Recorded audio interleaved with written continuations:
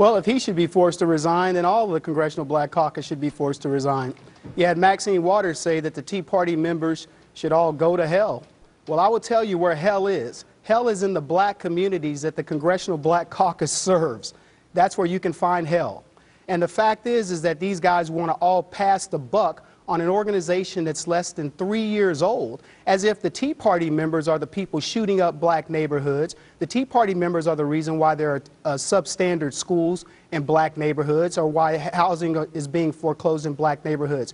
They don't have to look any further. The people who've held dominion over black people in America for decades are the black members of the Congressional Black Caucus. The problem that they have right now, Megyn, is there's nobody else to blame. They can't blame the president because they wanted the black president. Racist that they are, they voted for the man because he's black, not because he's qualified. So between them and the president, they have nowhere to go. The only place they can do, the only thing that they can do is to blame a group that has nothing to do with this.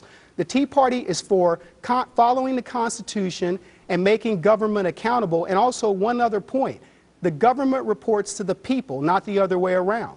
Now, what does that have to do with racism in the black community? I haven't a clue.